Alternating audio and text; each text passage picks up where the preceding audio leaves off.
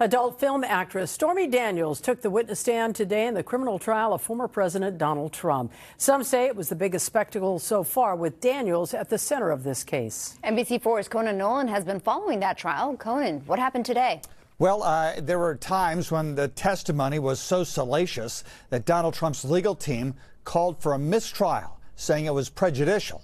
Even the judge winced at times, admonishing the witness to avoid unnecessary details of the sexual encounter.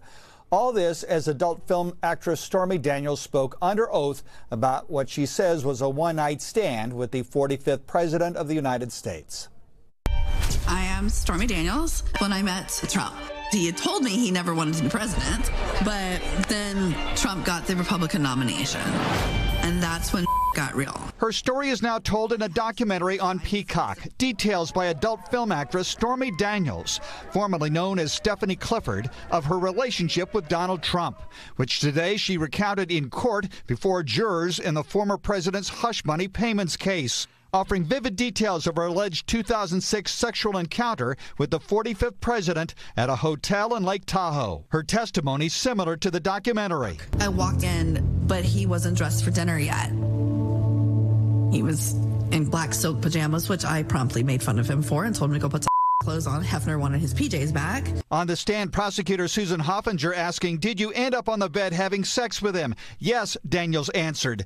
Trump saying, oh, that was great. Let's get together again, honey bunch. Did he express any concern about his wife finding out? Daniels, no.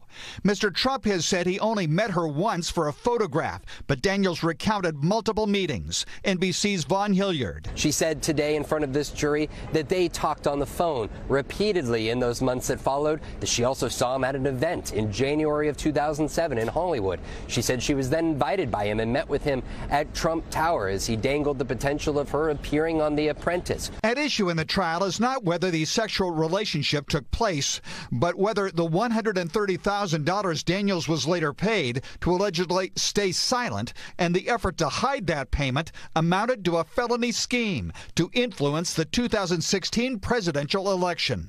All I had to do was sign this piece of paper to keep it quiet.